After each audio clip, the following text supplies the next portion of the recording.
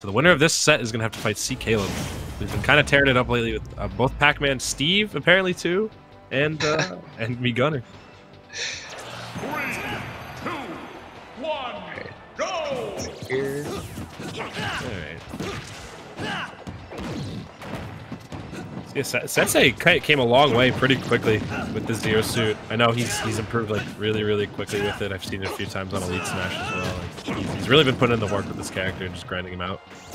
Yeah, he's definitely been doing a lot, like developing like little aspects of CSS's like combo game, as well as like developing his own unique neutral. It's definitely a little bit different from most CSSs. Like, typically they like to like zone out and kind of just stand in place near.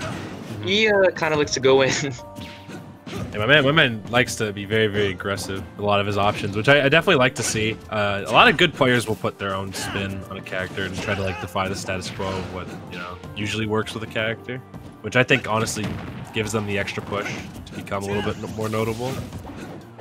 Mega, for example, plays like a pretty unique Ike, I'd say. He's very aggressive. My man swings a lot and picks some crazy options like those smashes in neutral right there, but they work sometimes. That was a beautiful side beat to the right flat. That was really good. Okay, Mega making it back, just trying to get something here off on Sensei, trying to pin down his movement in some way, shape, or form, but I like how Sensei's just been kind of dancing around his shield, not playing too unsafely. Nice parry. Yeah, Sensei's been going for a lot of these up smashes on shield, but it worked right there. Mega tried to punish with like a little bit laggier of an option that he probably should have used there, and just got boost kicked out of shield for his troubles. It's kind of the beauty behind CSS's boost kick. It's like if somebody tries to whiff punish you and it doesn't come out fast enough, then you can just throw out that up B and it just kills you. Yeah, it's a great out of shield option. It's weird because like it's a lot of out of shield options don't leave you like aerial-borne or airborne rather, so you don't have to fall down. But ZSS is like one of those ones where it's just like I'm just gonna do this shore you out of shield real quick on you. That was beautiful nair to up air. Yeah, Mega definitely got those. I feel like that's the Ike staple right there. Just if you're an Ike player, you know how to just connect your B and Bs and your kill confirms really nicely using that nair. I feel like these guys are still feeling each other out like a good amount. Like they're trying to evaluate like what's the best approach, and it seems like Mega's kind of a gauge of it, and then Sensei is responding to that by just mixing up his movements. Like you saw right there, he did like the B reverse neutral B from flat, and it like completely threw off Mega. ZSS also being like one of the slippier, more slippery characters, I feel like, to hit. I feel like just given how quickly she moves and how thin her hurt box is, it's like pretty hard to get her pinned down if the ZSS is moving like super duper well.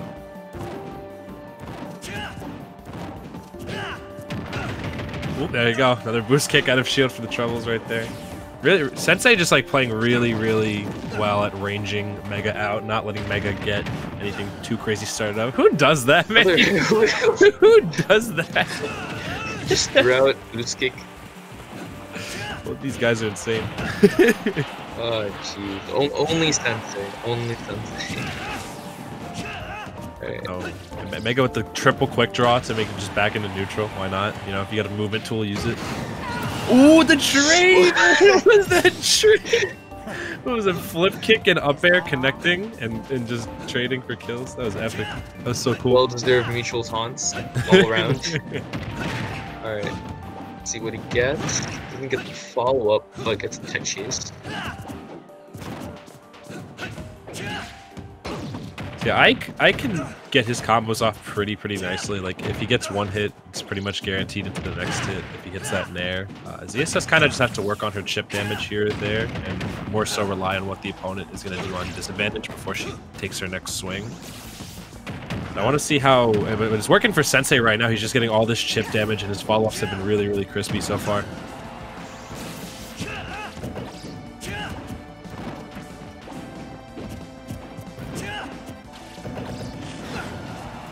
I think Sensei just has a gauge of where Mega wants to go. Like he's full hopping from like left to right, and Mega doesn't really know how to respond. He's definitely getting picked out of the air a lot of the time for the options he is selecting. No, you're kidding me, right? It is like a really valuable tool for catching flip kick on the stage. That thing is so good at catching full hops and also very high recoveries. So really clutch stuff to Mega right there for using that Aether to really clean things up for him. And he did it twice. He not only did it one time to win neutral.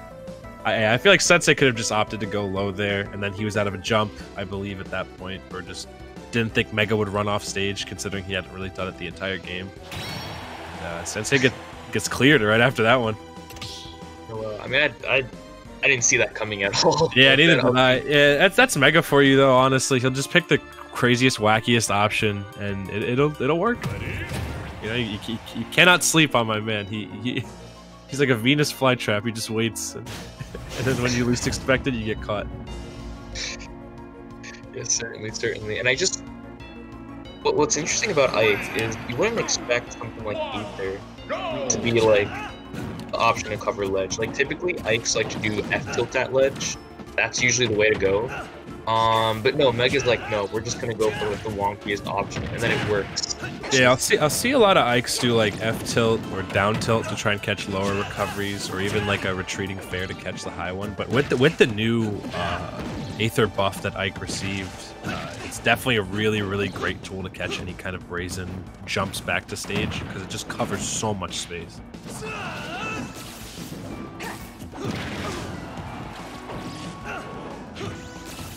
Devin got the bangers playing right now. Yeah, there's some nice tunes. These are good tunes. Mega now taking more of a control of this game thus far. That being said, though, I love that stun into roll behind from Sensei to get Mega close to the blast zone instead of doing it from the other side. That was really smart on his part. A little bit desperate there, but that's okay. Alright.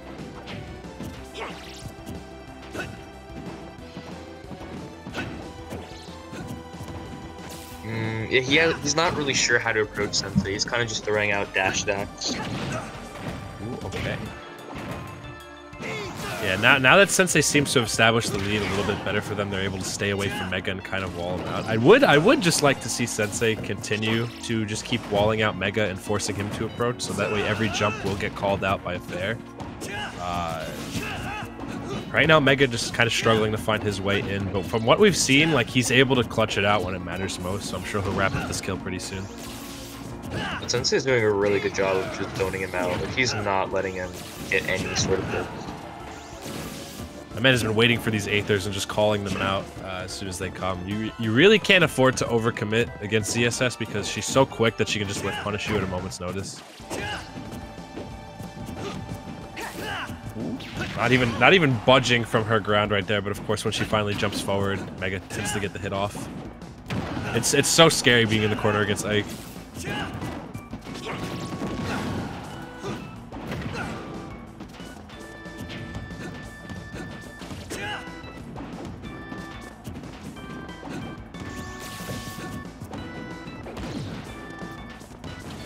I feel like they're both scared to approach at this point. Yeah. They're just like, who gets the...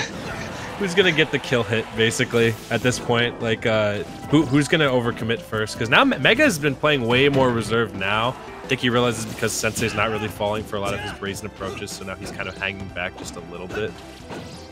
But Sensei's not taking the bait either, so both of them are just kind of at a standoff right now. Ooh, that could have been a kill opportunity. There's a lot of N lag that CSS goes in. If she does grounded flip kick, she's forced to land, and then for some reason her ankles just break, so she has to like readjust them real quick. Good dash down. Yeah, just cleaning it up. Hopefully Mega can bring this back before Sensei gets a good hit off. I like how much Mega has been respecting Sensei, just sitting in that shield right there, because he knows if he gets poked out one more time, he's probably gonna end up dropping the stock. With that said, I really like the way that Sensei's like conditioning in the shield. Like you saw that, he was just dash dancing, and then got that grab. Mega responded by staying in shield, and he just went for the grab. That's exactly what we want to do at the late percent. Like you just want to put them in a place where they keep relying on a bad habit, and then you execute. Mega's also got to be very careful he's not holding shield for too long, because ZSS can get a lot of pokes, especially with side B. So he's got to watch out for that. Ooh, okay, finally. perfect. Finally getting killed by the up throw right there. And this is looking like really, really good for Sensei right now. He's just playing this so patiently and waiting for Mega to swing first before he does anything. And it's been really paying off for him. Like both these dudes are like taking the SATs right now. They're just waiting. They're so patient.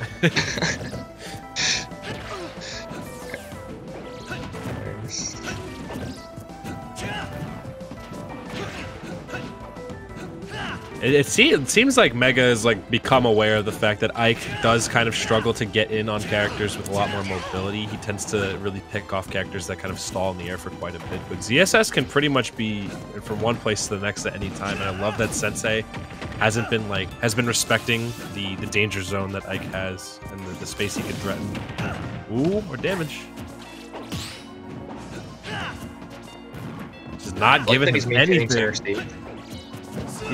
Mega's just trying to desperately find this hit right here, but Sensei is just not giving it to him.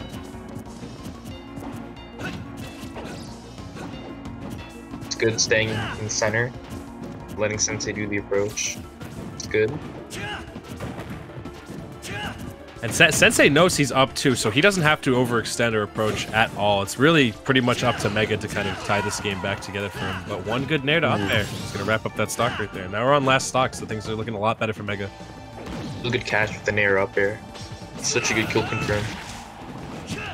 I think that can be a pitfall of almost playing too patiently sometimes. I feel like if you wait too long and you're not kind of... Because like Sensei's been dancing around with a lot of movement and not poking out as much as he is right now. And I feel like that could hurt. Because yeah, you can wait out your opponent and wait for them to swing before you blow on the damage. But you still want to be able to threaten them with options and make them scared to throw anything out.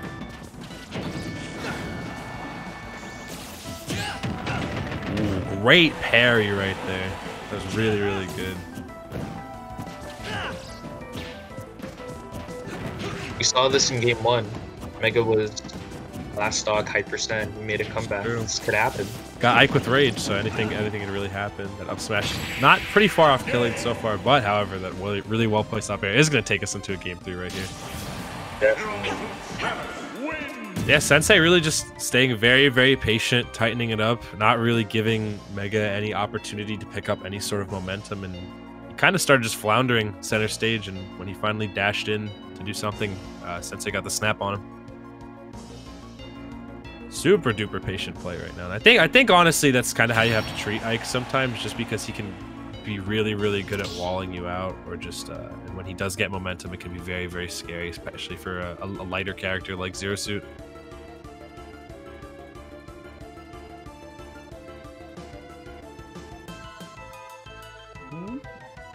Yeah. Nair up air. Nair up air is doing Mega justice right now. I think these platform extensions with Nair have been really, really working for him to get his kills a lot of the time, but it just seems like Sensei has more kill power at his disposal, or is rather able to take advantage of Ike's shortcomings a little bit better.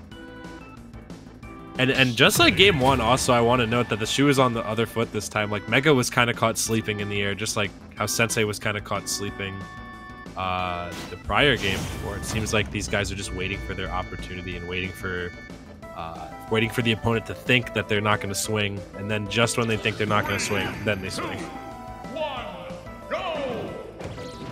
Smashville Game 3, I definitely like this stage for Zero Suit, especially in this matchup. You know, not really a lot of space for her to navigate. It'd also be pretty good for Ike though too, just given how small it is. It seems like Mega was struggling to close in the space between him and Sensei the majority of this set. It's a grab. It's a little bit of damage. My man's just swinging. Just saying, come to this sword. Come here.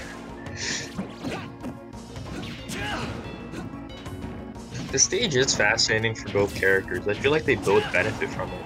Like Ike can just fall through the mid plat, and you can just cover ledge because his sword is so long, and then you have his ZSS that can just fall through plat and do safe nairs, or you can like flip kick into mid plat, like what he just did right there. He was about to flip kick to mid plat for safety. Yeah, and flip kick can really bring Sensei pretty much cross stage here. Like, he doesn't really have to worry about any sort of retreat or anything like that. Nice dash tech. I think the biggest threat right now is just how big Mega's sword is and how much space it can encompass, because Sensei really doesn't have a lot of space to land now that that Mega has picked this stage, and I think we're seeing that really come into play here. Speaking of space, I feel like Mega is just doing a much better job of utilizing that mid-platform. Just seeing all these nair to upper extensions. Racking up so much percent. Okay, we gotta see some. Oh, that's no. I thought you were gonna go for F smash or something like that. Mega will tend to opt for the big punishes a lot of the time rather than just getting safe damage tacked on. More of like an all or nothing type thing. Oh wow, he's just running away with this game 3 right now. So beautifully done. And I gotta say, like, his ledge play is getting better as well. Because before it was like he couldn't come back from ledge, and now he's mixing up with these offstage side Bs, and even right there, he mixed up with an offstage up B. Yeah, my man is definitely finding himself right now. He is not playing Sensei's game anymore. He's saying, "I'm gonna swing this sword, and if you do not, if you land into it, that's your fault, buddy." And right now, Sensei kind of struggling. Like, he doesn't really have the space to wait out Mega most of the time. Like, he's almost forced to make a move every single time Mega even gets remotely close to him, just because of how much space I can cover on this stage. He just doesn't have a place to run away anymore. Like, before, it was like he could just run all the way to ledge. And now, if he runs to ledge, well, Ike's sword can extend and just kill him early because of the side of the blast zones. Oh my god. These upbeats have been so scary. Because literally one good smash attack from Mega now will kill. Threatening with the fair. Man, Mega just has complete control of stage right now. Like, there's been almost no way for Sensei to land right now. Yeah, one more of those will probably kill too. Oh, yeah. Read. Oh, there's a read. Second verse, same as the first. You know, if it didn't work once, try it again. That's what happened right there. He tried to catch the first get it from Mega. Sensei was forced to kind of guess what to do there. If I were Sensei, I probably would have just backed off and tried to flip kick over Mega, since it didn't seem like he had any intention of jumping whatsoever. But it's just insane how much space Ike can threaten on this stage. I don't think Sensei was aware that this was a very powerful counter pick, especially for Ike with a play style such as Mega's.